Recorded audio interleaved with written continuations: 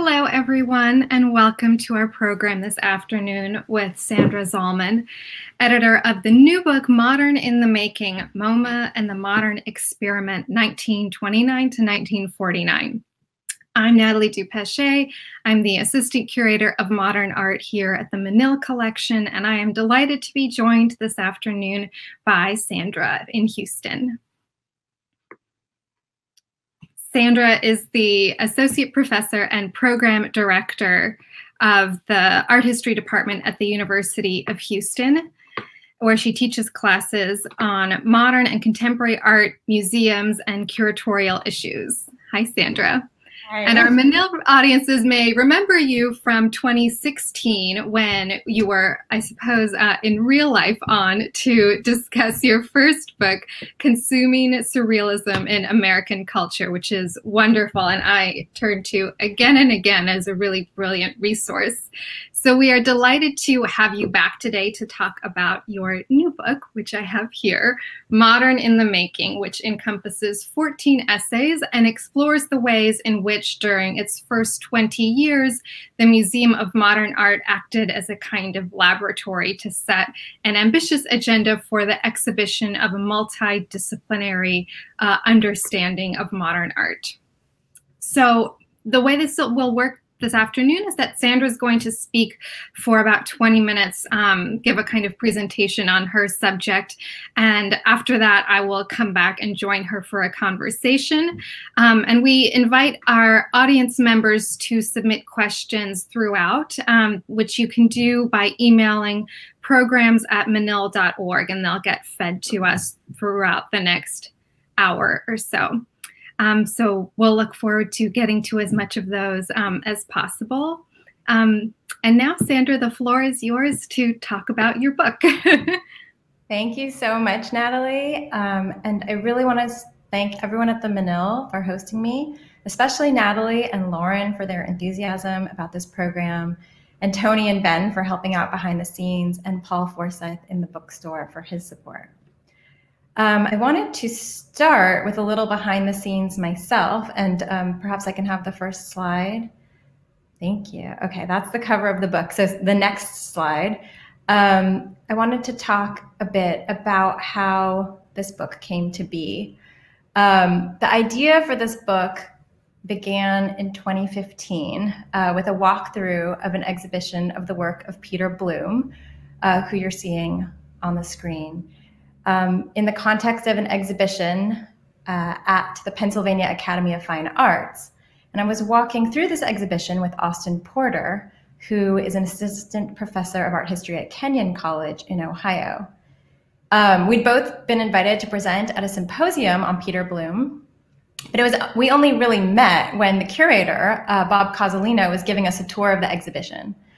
So today, really almost no one, I think, has heard of Peter Bloom, especially in 2015 before Bob did his exhibition. But back in the 1930s and 40s, Peter Bloom was a very famous and highly regarded painter. And he was so well regarded that when MoMA purchased this painting, The Eternal City, in 1943, they called it the most important American acquisition to date. That's from a Newsweek article that I'm showing you on the right-hand side. That was repeated in press releases. It was repeated in many articles. And so two thoughts came to mind when I see Peter Bloom's work. One was how influenced he was by figurative surrealism. And the second is how at this particular moment, when American art was coming into its own, MoMA was hitching its wagon to Peter Bloom. And this wasn't the only peculiar choice MoMA made in the 1940s. Can I have the next slide?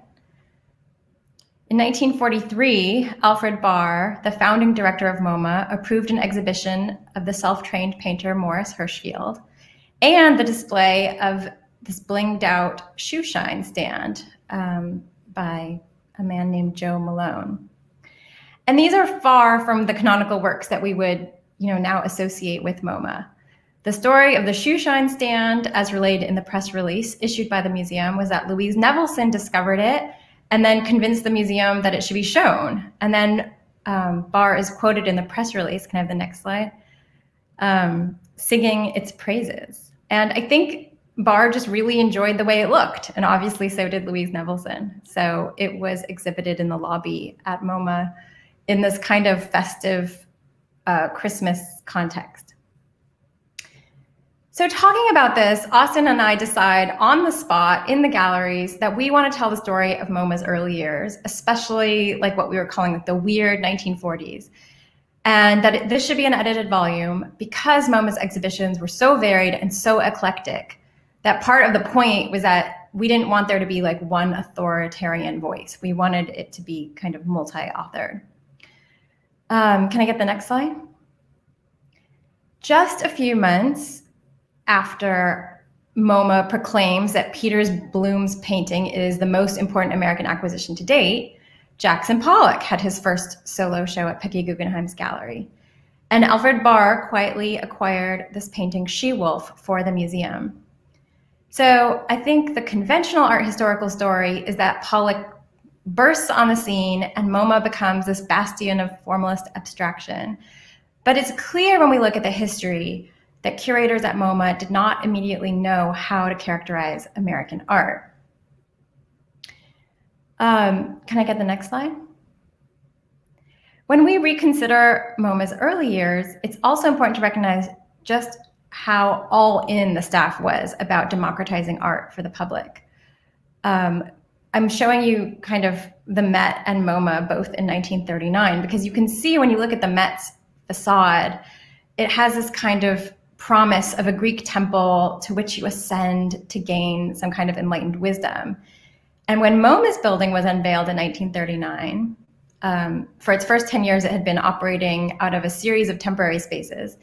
You can see some of its more democratic ideals reflected in its architecture. So it looks basically like a factory, maybe accepting the fact that natural light was a big part of the design.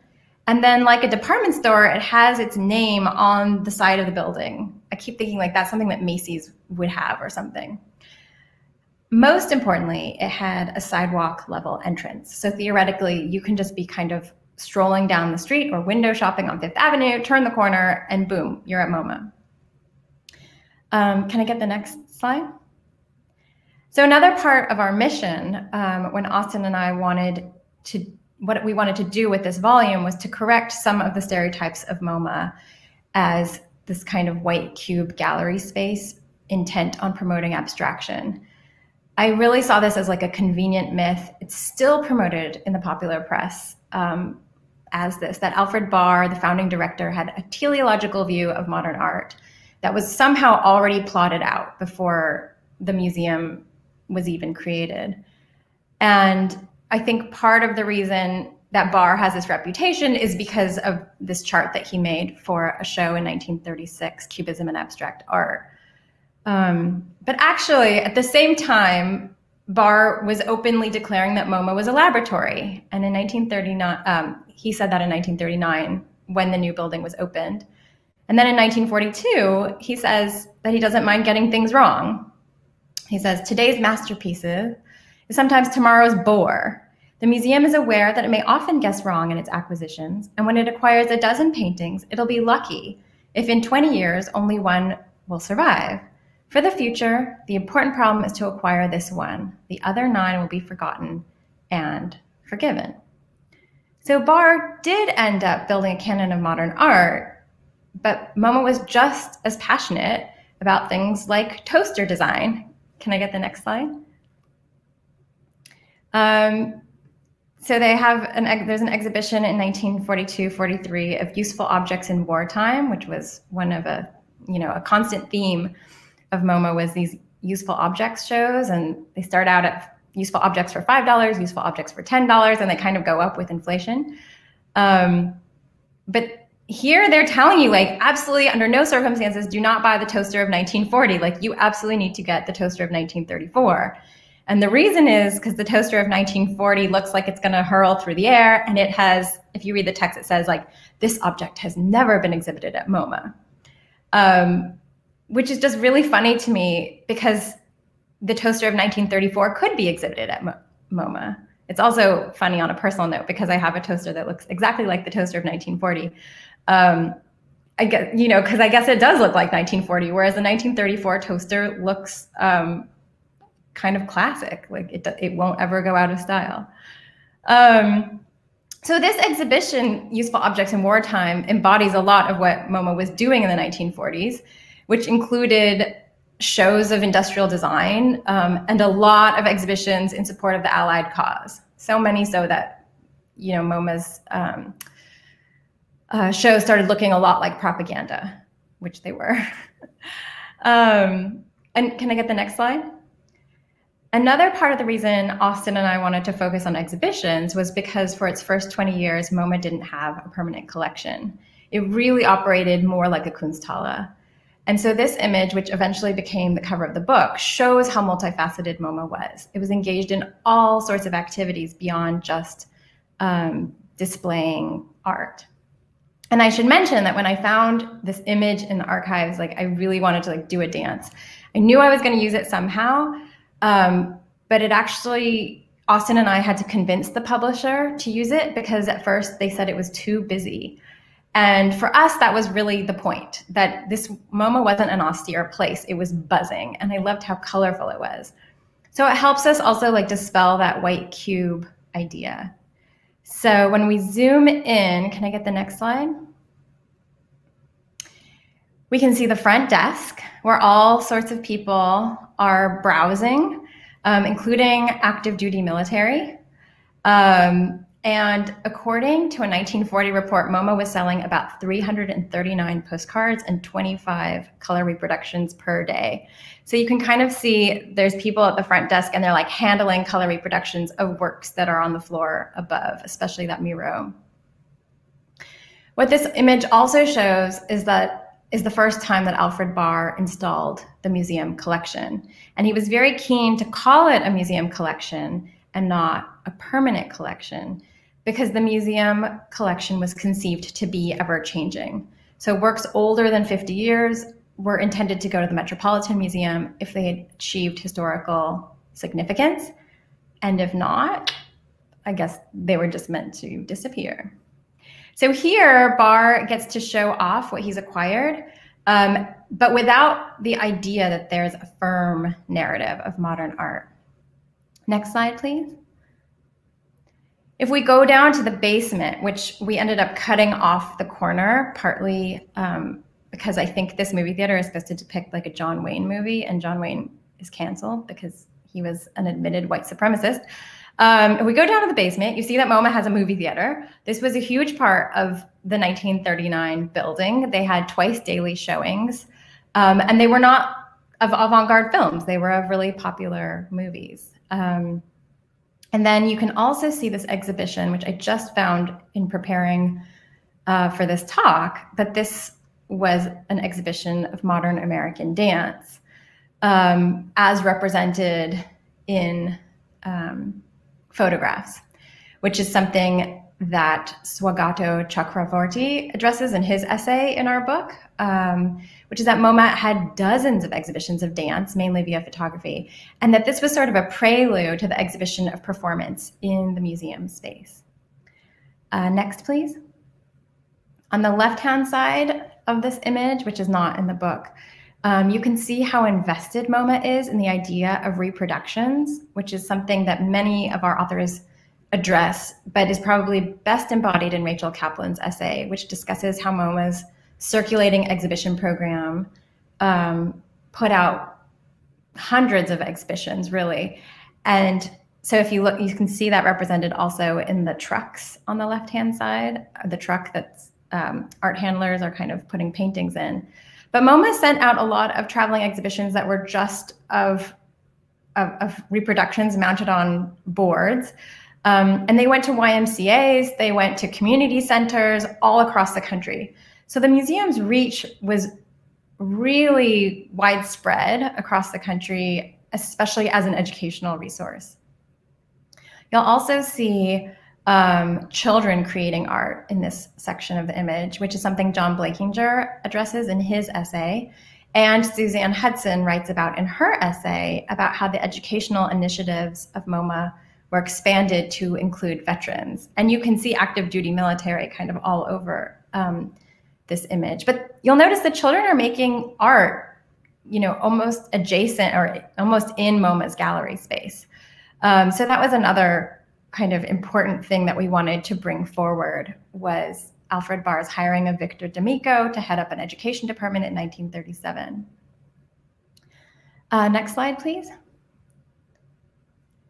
So returning to the moment that this image pictures, it's Barr's first time installing a comprehensive vision of the collection. And Bloom's painting is given pride of place. And so is Chelachev's Hide and Seek, which you'll see in the next image.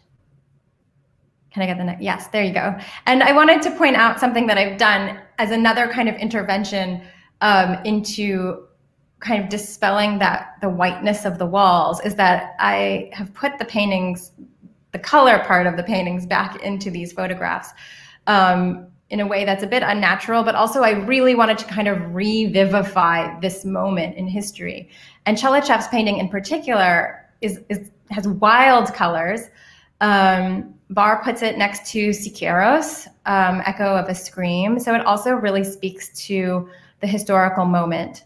And Chelachev's Hide and Seek painting was MoMA's most popular painting for a number of years. Siqueiros is interesting because also MoMA was heavily invested in Latin American art early on.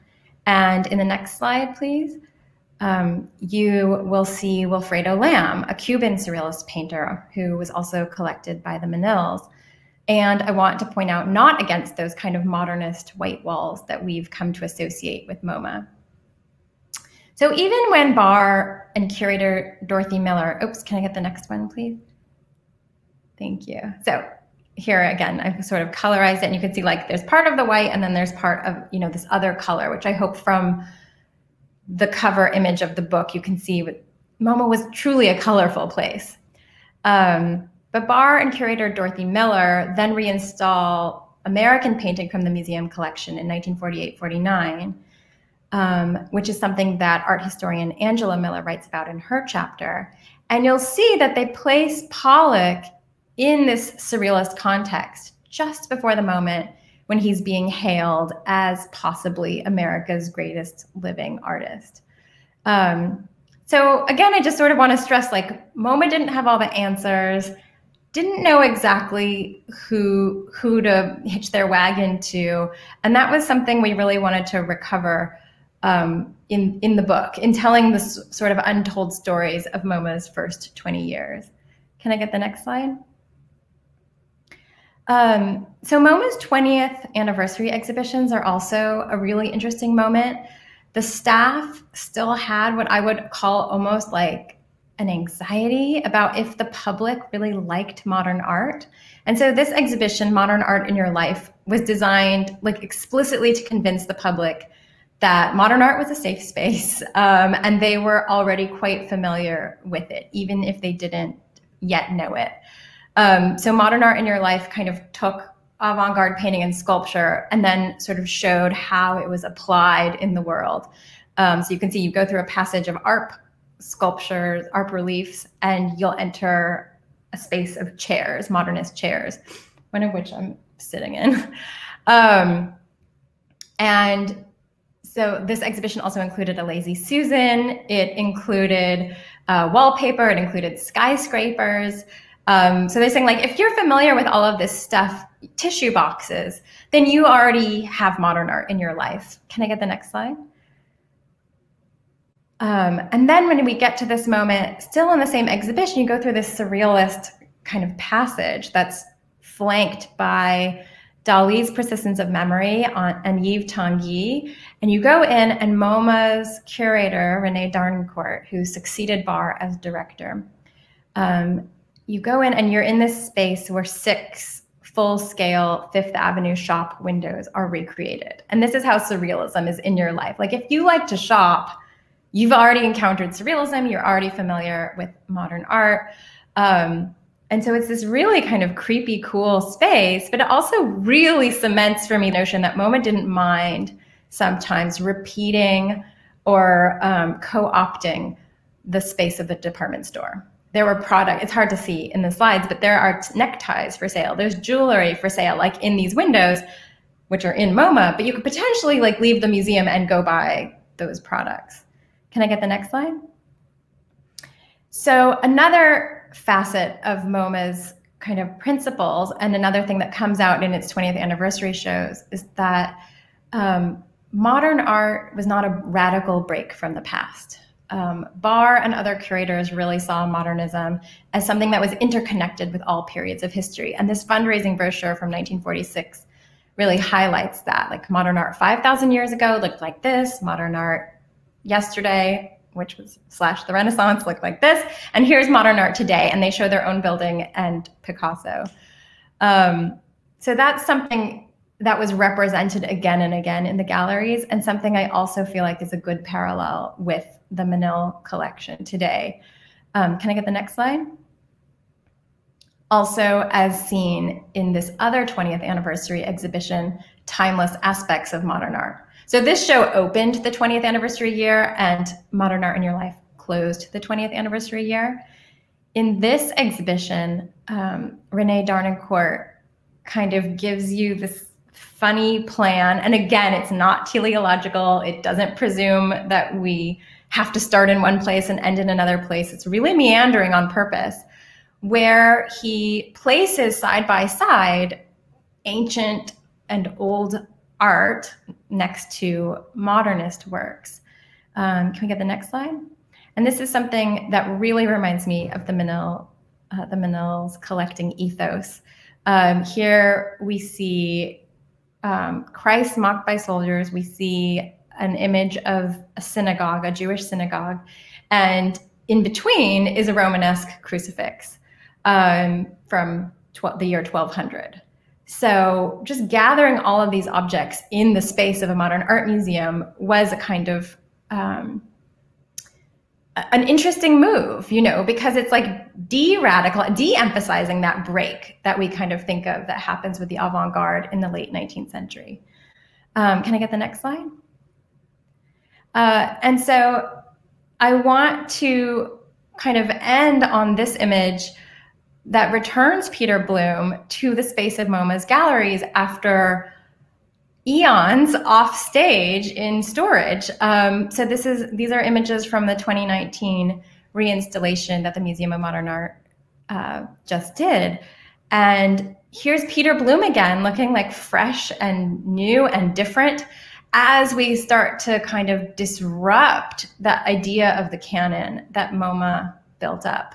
I think MoMA is kind of mining its own history and realizing that it has the objects that could also disrupt its own canonical narrative. So here on the left, Peter Bloom is in context of responding to war. So he's being shown with Picasso. And then on the right, there's also kind of a glimpse into the Surrealist galleries where we see just this hint of a Magritte painting. So just even following kind of the course of Peter Bloom and seeing him come back, I guess, is really interesting because that happened over the course of the time that Austin and I were putting the book together. And so I will end there, and maybe Natalie and I will talk a little bit about the parallels with the Menil's collecting ethos, which are many and diverse. And then I'm looking forward to questions. Thank you.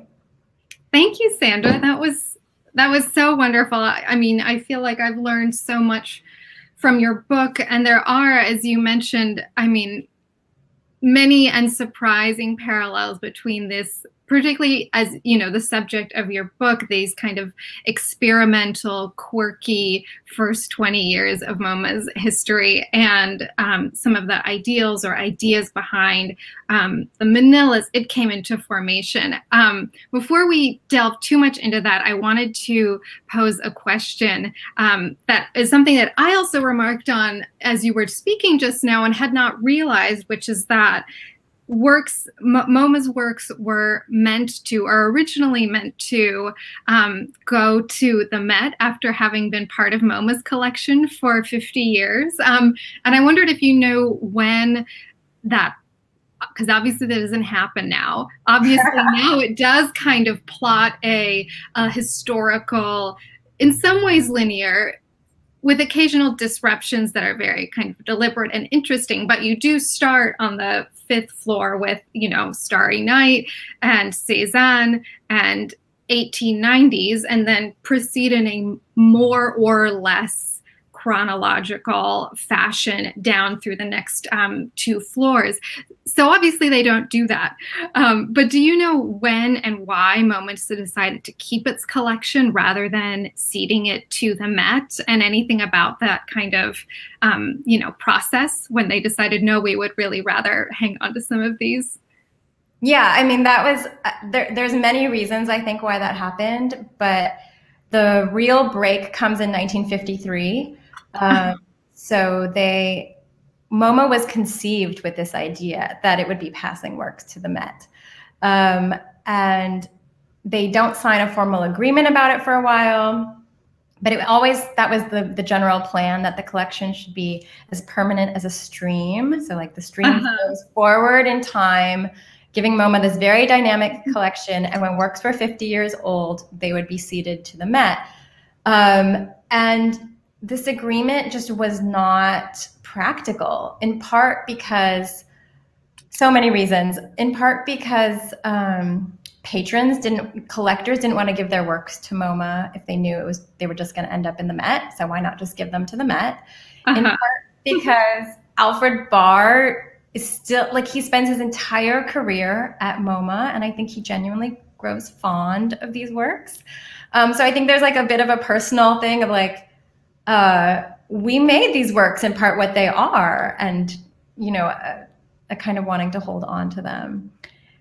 And yeah, just financially, it didn't really make sense, I think. So 1953 is that break, but you can start to see it happening even earlier in the 1950s, which is another part of the reason we wanted to kind of bracket off MoMA's 20 years. Was because that was still in play in those first 20 years. And then after 50 years, yeah.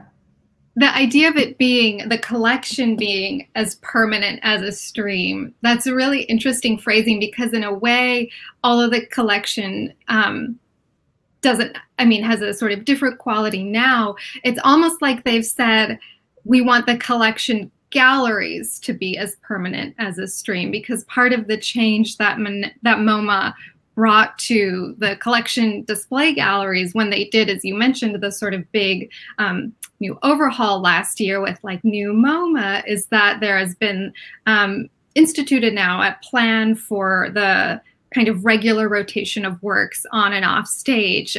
So where collection galleries previously had, I think, more or less remained static unless something had to go off on a loan or come down for conservation treatment or something. Now there is a real programmatic and kind of deliberate spacing of every 6 months we rotate 20% of the collection. So they've almost, like, I think, kept that idea of impermanence, but instead of applying it to the actual collection and the actual works, are applying it more almost to like the visitor experience of, you need to keep like coming back and renewing your relationship with the museum, because it is always changing now. Yes, which is another parallel, of course, as you know, to the Menil Collection, which has been doing that for ages. And I think that's part of Dominique de Menil's desire to have this like kind of neighborhood museum where you return and are rewarded for returning, because the collection is reinstalled so frequently. And so you kind of see old friends in new contexts. Yes, totally. And the fact of her wanting to have it be a sort of neighborhood museums, I hadn't somehow noticed or like picked up on this parallel, but even the fact that at MoMA, one does just walk in off the street, and in fact, there aren't those kind of, heraldic stairs that you have to ascend the way you do at the Met. And sort of so too at the Menil, as it's, part of many levels of trying to make the museum, I think, for the people of Houston, which is how Dominique phrased it when she opened the museum more than 30 years ago in 1987, that it is meant to fit into the geography and space of Montrose, that when you approach it from the front, it is, you know, seems to be a single story building. There is a second story, but you can only see it from the back. And you don't, you know, admission is free, of course, programs are free, you don't ascend stairs, and it's meant to really fit into that kind of fabric, which in a way, MoMA does too, just with a very different kind of neighborhood fabric, like in the, you know, sort of heights of Midtown Manhattan. Yes. And also I was thinking about like the domestic scale of the Menil Collection. When MoMA's new building was unveiled in 1939, obviously the architecture was not domestic, but it did preserve, there was the backyard, otherwise the sculpture garden. Yes. It's referred to as a backyard. So there was like there were these moments of domesticity at MoMA.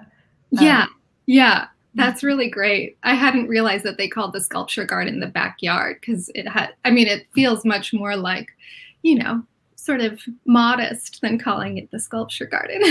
Yeah, and it used to be, of course, a lot smaller before Philip Johnson kind of expanded it twice. So that's another connection we could talk about, is Philip Johnson's role at MoMA as the head of the director of the architecture department, which of course was the first in the country. And then also how the Menils kind of came to Philip Johnson and had him, they commissioned him for their home. Yes.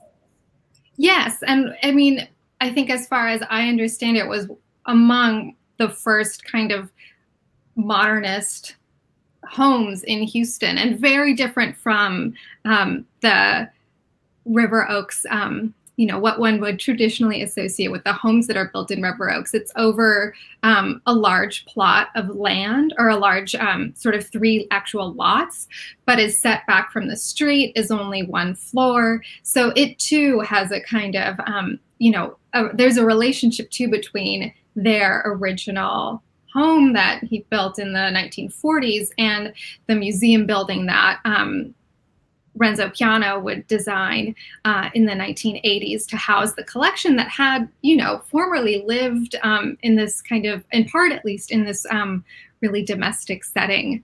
I wanted to ask another question, sort of thinking about MoMA being situated in Midtown Manhattan and being in fact surrounded by department stores, not just having, like, bringing it into the galleries. So one question we got is whether there's more to say on this relationship between the department store and MoMA, and does this relationship begin before 1949?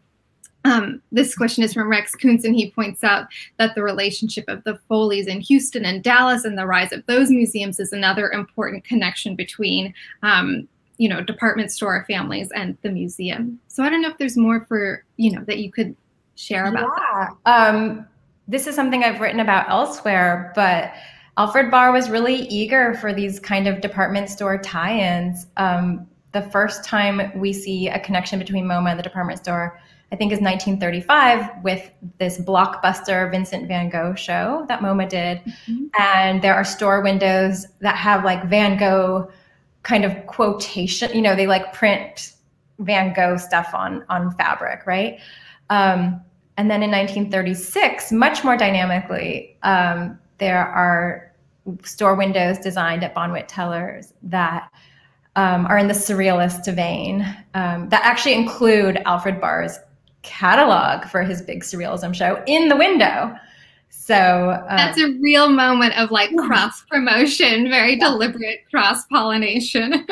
Absolutely, yes. And then of course there's all of these like useful objects exhibitions. You know, so MoMA was very involved, did not shy away from consumer culture, and in fact was kind of cultivating it in its galleries. So yeah.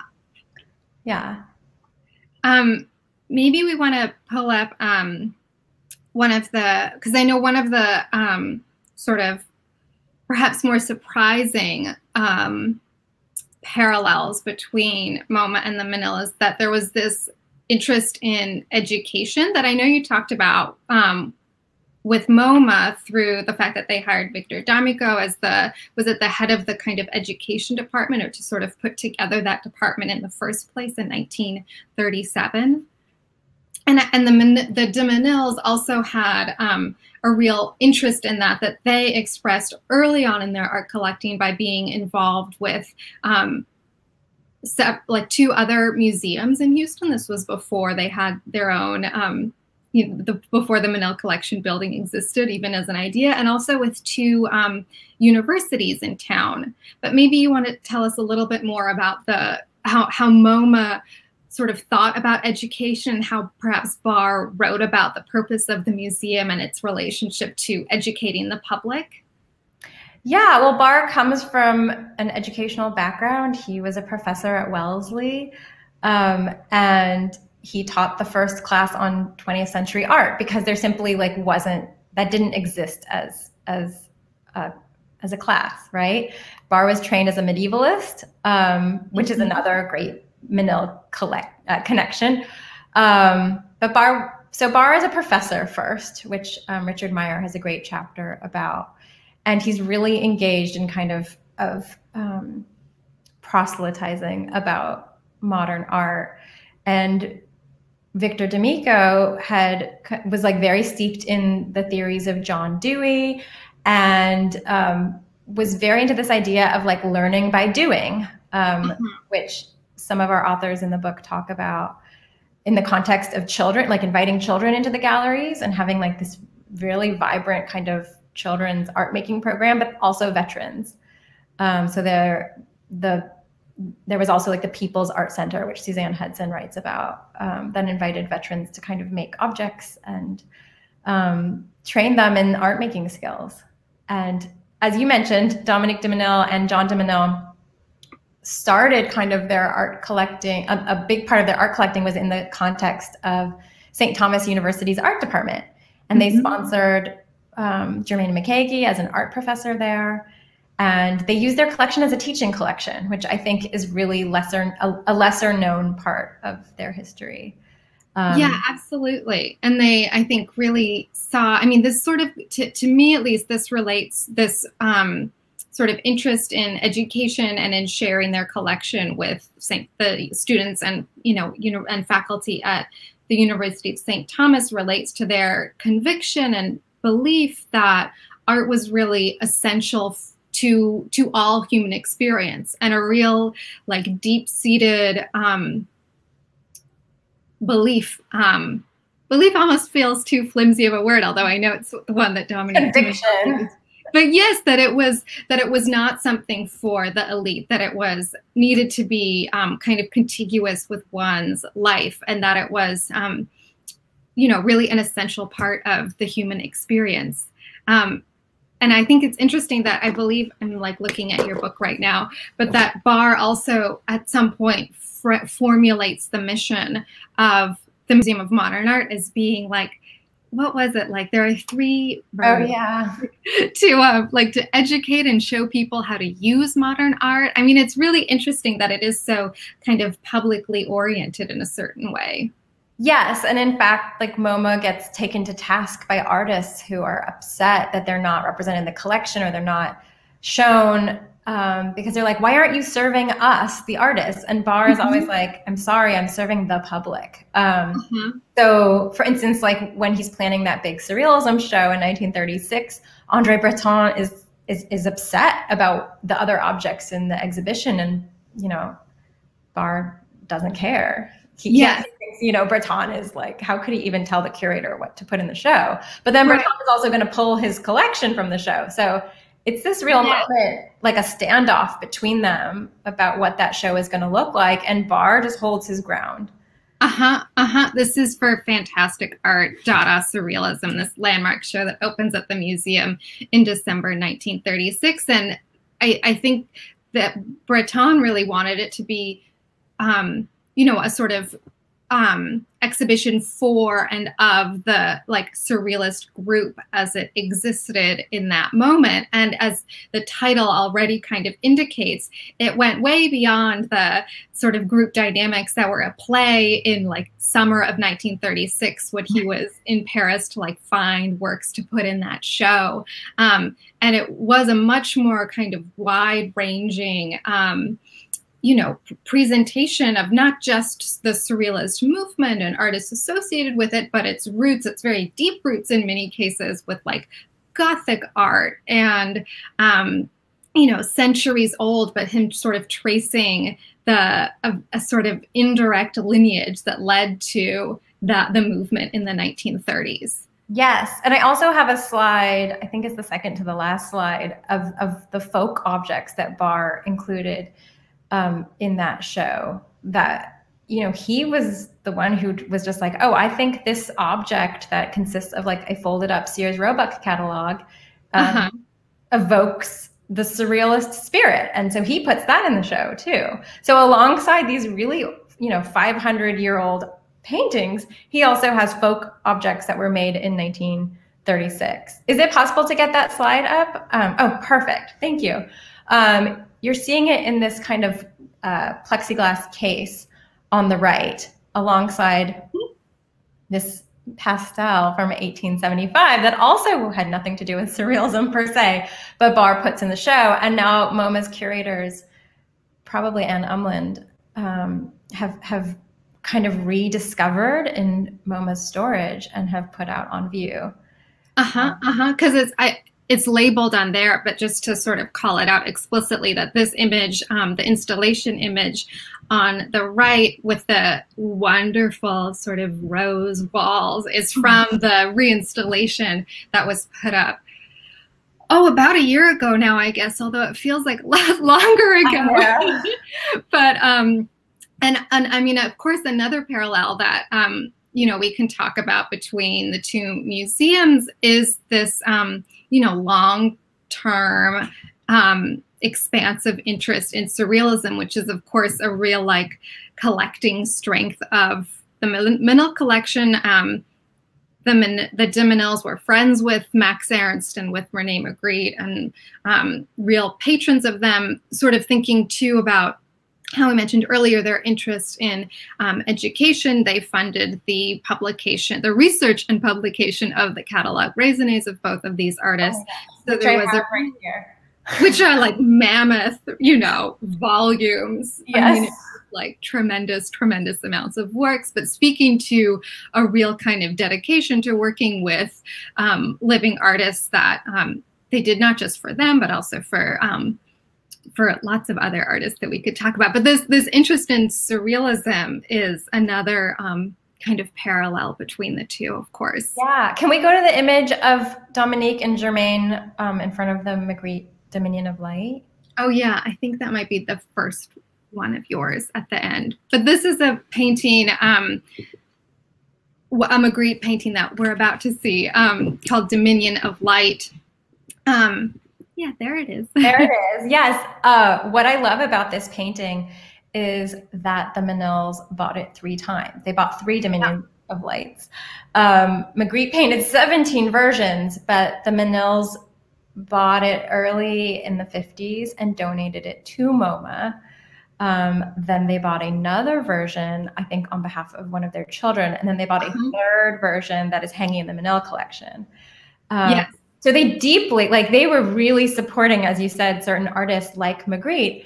And they're also, I mean, because I think John and Dominique de Menil were not as concerned with any kind of narrativizing or canonical kind of issues, they were able to just collect deeply the artists that they loved, and got into Magritte really on the ground floor. So Magritte is pretty bargain basement in the 50s. And his prices don't start to go up until the later 1960s, in the context, when pop art kind of comes about. Yeah, which is really, I think, something that I learned a lot about from your first book, Consuming Surrealism in American Culture.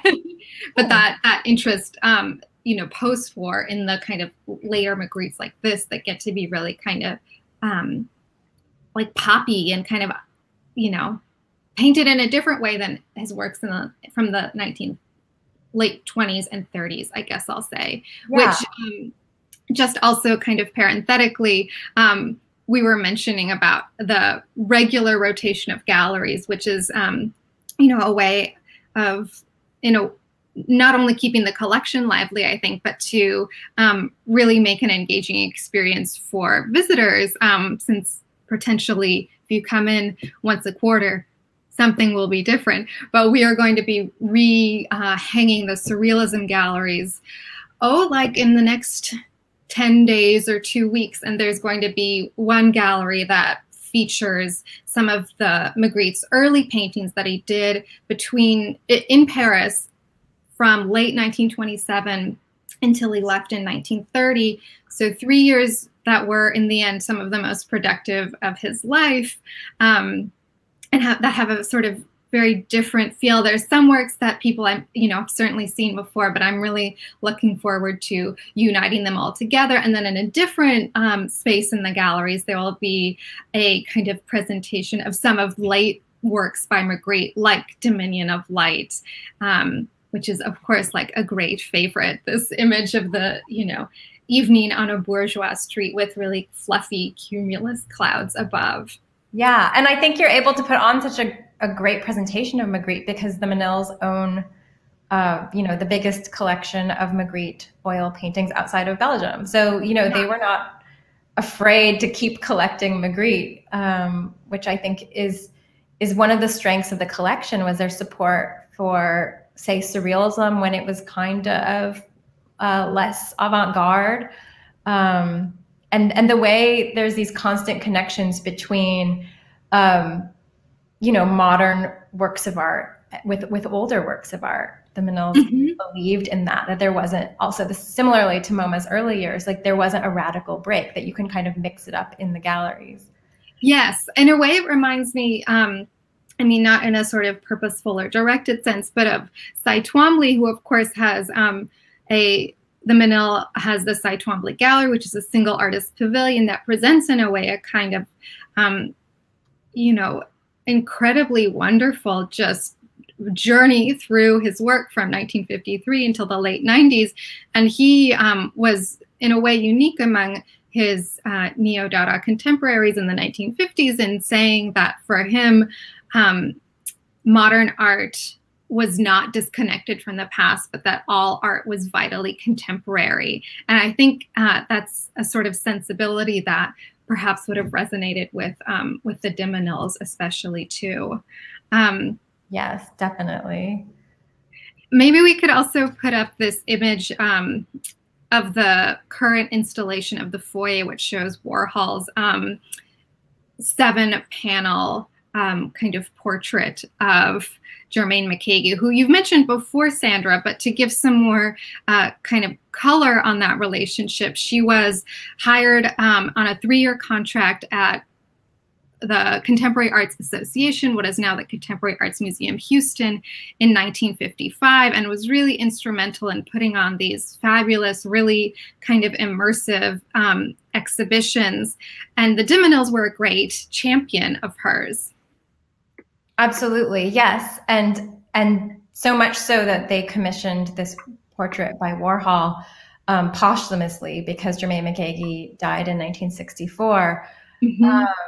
And she trained at the Fogg Museum, the same place that Alfred Barr trained at, just a little bit later than he did. So she kind of comes out of that same school, if you will. And if we can go to the image just before this one, I think, 2 before maybe.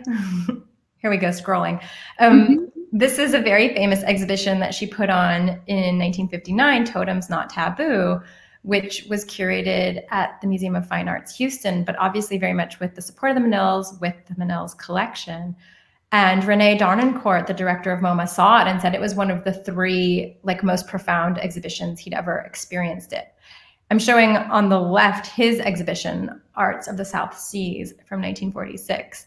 And And so Germaine McKay kind of brought this very immersive installation style to the Menil's collection, not to the Menil Collection, but to their works and how they were going to be displayed, and had a very strong bond with the Menils. And so maybe if we go 2 forward or 3 forward, back to, yeah, here we go, where you can see how the Menils also kind of kept this portrait at times like in their home, which you can see on the right.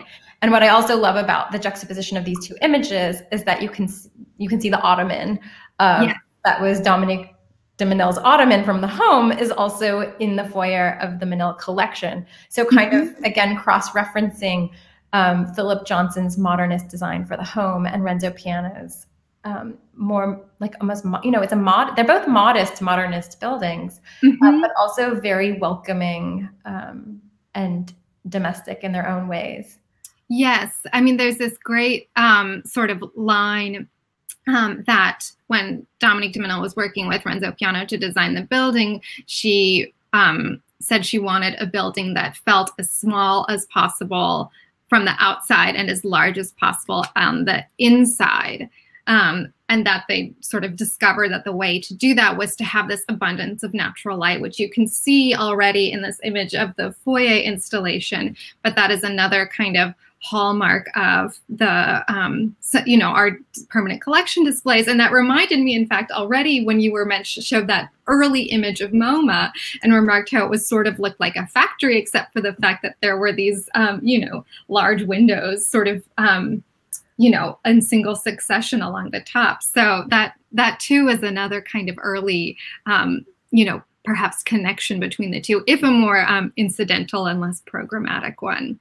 Yeah. I mean, I think something that you posed to me earlier about sort of the philosophies of early MoMA and the Menils, it just, it really struck me that I wonder if the Menil Collection is sort of what MoMA could have been if it hadn't kind of transformed into such a rigid institution, which didn't happen under Barr or Darnencourt, but happened later, I would say, in the later. Yeah, I mean, one thing that reading your book makes me wonder is precisely, as you say, sort of the path that got taken. If this, as you say, experimental, quirky, and decidedly non-neutral museum that existed in the first 20 years. I mean, it's impossible to know, but what might have happened if that was just like how it had been for the next, 60 years. Yeah. I have a question from Natalie Heron that I think is a nice way for us to wrap up, and is touching on something that we've been sort of circling around too, but she writes, you alluded to the perceived MoMA canon that would eventually be formed and would ultimately obscure this early period in the museum's history.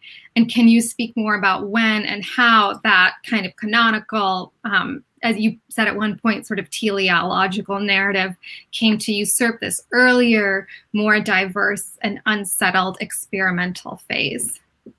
Yeah, I think that happened when MoMA expanded yet again in 1964, and Barr retires soon after that.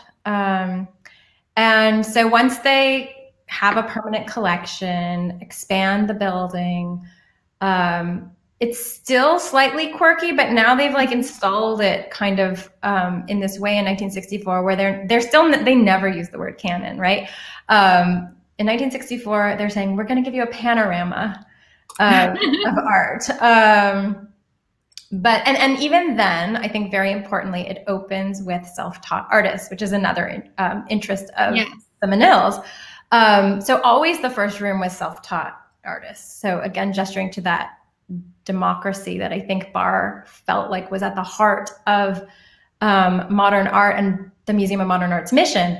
And then later, William Rubin comes in and opens with Cezanne. And that's really, from Cezanne, we go to Picasso. And from Picasso, onwards. And from there, it becomes a kind of like the narrative in a way. Yes. Or at least what I, in many ways, learned as like the narrative. As we all kind of did. And I think course of development.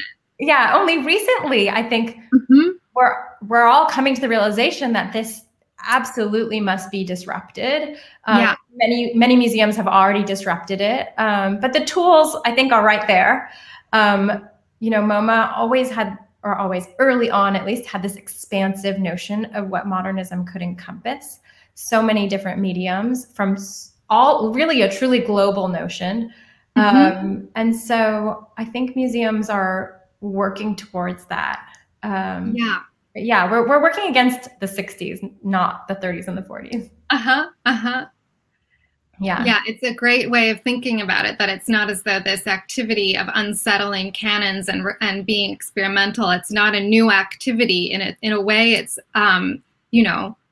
a very old one, and it's that sort of chapter, or the spirit of that chapter, this willingness to get things wrong, as you told us about, that needs to kind of come to the fore, and to recognize that museums were never neutral, right? Like the Menil was founded with social activism at the heart of it, which, if we can just go to the Barnett Newman slide for one moment, I would love to show. And then we'll have to wrap up. Yes, I know. But democracy was at the heart of MoMA's founding, and I think activism and civil rights were at the heart of the Menil's founding. Yes. Especially, so there's only 3 broken obelisks, and MoMA owns one, and the Menil owns the other. And of course, as is well known, the Menils tried to donate broken obelisk on behalf, to the city of Houston, dedicated to the legacy of Martin Luther King, who had recently been assassinated, and the donation was refused. So. Yes, and so they took it and put it on the grounds of the Rothko Chapel. And when it was opened in February of 1971, the chapel opened with the sculpture outside it where it stands now. And Dominique made this really powerful speech on that occasion, dedicating the Rothko Chapel and declaring it a place for non-denominational worship and social justice. And said that the fact of both works being there together was really important, and that it reminded her, she said, that there is no love without justice, and that those always had to be, kind of tethered together in an ongoing sort of, struggle. So I'm afraid we have to leave it on this very tantalizing notion of having so much more to say, but I encourage everyone who is, been interested to learn more, or has sent in questions that we couldn't address, to get a copy of Sandra and Austin's wonderful book. It's available at the Menil Bookstore, and you can email bookstore@menil.org if you'd like to reserve a copy to go pick up, or to have it shipped to you. And then our next program will be an In Dialogue next Tuesday, so in just 1 week, where artists Jennifer Alora and Guillermo Calzadilla, who have a fabulous exhibition up at the Menil right now, will be joined by writers Johanna Aguiak, Molly Nesbitt, and Roberto Tejada for a program that considers the influence of the poet Aimé Césaire on their exhibition at the Menil Spectres of Noon. I think that's about it. Sandra, thank you so much for a really fun hour of delving into these parallel Thank you so much for having me. It's been wonderful to talk about the book and about the Menil. Yes, I mean, it's been a pleasure, of course. So thanks to everyone for joining us from wherever you are, and we look forward to seeing you at our next program soon.